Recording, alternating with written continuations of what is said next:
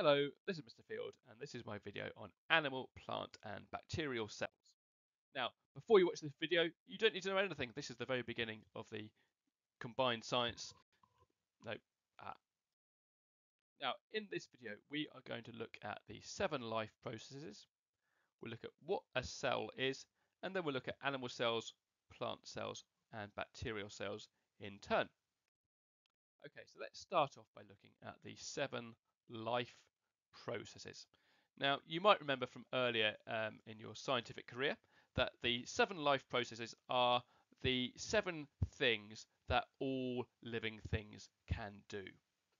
And these are movement, i.e. just moving around, respiration, that is releasing energy from food molecules, sensitivity, that's the ability to sense and respond to changes in the environment, growth, getting bigger, reproduction, making offspring, excretion, which is removing waste from the body, and finally nutrition, that is absorbing molecules from the outside. Now, none of this is actually assessed technically at GCSE level, but it underpins a lot of what's covered at GCSE, so it's well worth knowing. Now, I've also got for you a lesson in why not to use AI too much, or why not to trust it, because I asked AI to draw me a picture of a living thing doing all the 7 life processes, and whilst it did get moving and sensing, it also got extusing, whatever that means, and receiving and resilienting. So yeah, just be careful when you use the AI. Okay, so what are cells? Cells are the smallest unit of living things. That is to say, they're the smallest part of a living thing that can still be considered to be alive. And we often draw them in diagrams like this one, and this one, which we'll see in a lot more detail later on in this video. Now, living organisms can be unicellular. That means they're made from only one cell. A bacterium is a good example of that. The entire bacterium is just one single cell. Or they can be multicellular, like you or me. These are organisms made from many cells. How many cells? Well, you and I are probably made from between 5 and 10 trillion cells. Cells are very small, so bacterial cells range in size from 0.1 to 5 micrometers. That's what that funny symbol means there. We'll talk more about micrometers in a later video, but that is 0.0001 to 0.005 millimeters. And animal cells and plant cells are bigger than that. They are 10 to 100 micrometers. So that's 0.01 to 0.1 millimeters in diameter.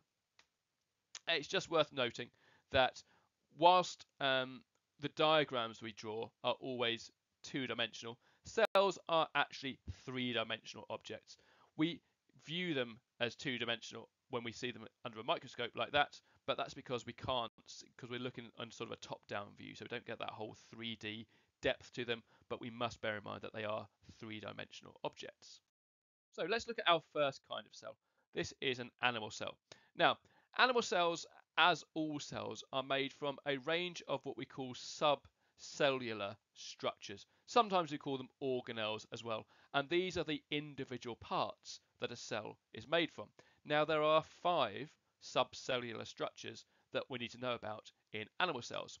And the first one is the cell membrane here. Now, the cell membrane is this layer or boundary around the entire outside of the cell. It's a permeable layer that controls what enters and leaves the animal cell. The next thing we've got is inside the cell membrane is the cytoplasm. This is a jelly-like substance where chemical reactions take place.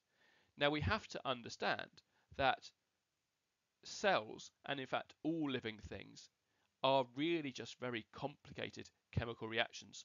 All of the things inside a cell are chemicals, and all of the things that happen inside a cell are chemical reactions, and those chemical reactions happen in what we call the cytoplasm. Our next subcellular structure, or organelle, is the nucleus. Now the nucleus contains DNA, and it controls the cell's activities. You might hear in some places that the nucleus gets called the brain of the cell. Never ever say that. we are not going to say it's the brain of the cell, because it's not a brain, it's not made of nerves and it can't think, but it does control what the cell does. So we say it controls the cell. Next, we have the mitochondria. You might see on the internet, these often get called the powerhouse of the cell. That's not a bad description, but that won't get marked in an exam. So the mitochondria, these are organelles that release energy by aerobic respiration. And the last structure we've got is called the ribosome. Ribosomes, their job is to make proteins, and we've got hundreds of them in every one of our cells. Proteins are very important molecules that each, there are lots of different proteins in our cells, and they all do different jobs, and those proteins are all made by these hundreds and hundreds of ribosomes. So that is our animal cells. They've got cell membrane, cytoplasm, nucleus, mitochondria, and ribosomes. On to our plant cells. Now, plant cells are more complicated than animal cells. In addition to the cell membrane and the cytoplasm and the nucleus, the mitochondria and the ribosomes, they've got three other organelles, three other subcellular structures. The first of these is the chloroplasts, these green organelles that you can see here. Now, the chloroplasts are where photosynthesis happens, and they contain chlorophyll to allow them to photosynthesize. The chlorophyll is the chemical that makes the chloroplasts green. The next thing we've got is the cell wall. Now, the cell wall is this thicker layer here that sits outside the cell membrane, and it provides strength and support for the cell, and it's made of a chemical called cellulose. Lastly, we've got the permanent vacuole. The permanent vacuole is this big empty looking space in the middle of the cell. It's not actually empty.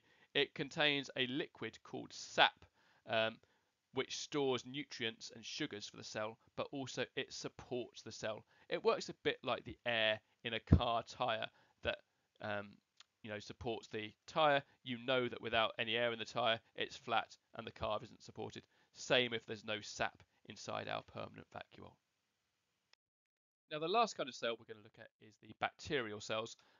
These have some features in common with animal and plant cells. So they have the cell membrane to control what enters and leaves the cell. They've got the cytoplasm for chemical reactions to take place. And they also have the ribosomes to make proteins. However, in addition to that, they've got a couple of other things. They've got what we call chromosomal DNA. Now, this is DNA that is floating freely in the cytoplasm rather than being held within a nucleus. This chromosomal DNA is a large loop of DNA that contains most of the bacteria's genes. We've also got some smaller loops of DNA that we call plasmids. Now, the plasmid DNA is again floating freely in the cytoplasm rather than being in the nucleus, and it's made up of these small loops of DNA containing only a few genes. Again, similar to a plant cell, we've got a cell wall to provide strength and support, but this time it's not made of cellulose. It's made from a different material. And we've also got what we call a flagellum or a tail, which is there for movement. So this flagellum, or these flagella, because it's plural there, the flagella can rotate and enable the sort of flap around, enable the bacteria to move around. Only some bacteria have these flagella. It's also worth noting that there is no nucleus in a bacterial cell, and there are no mitochondria in a bacterial cell. Okay, so that's it, the end. As always, thank you for listening, and well done if you got this far.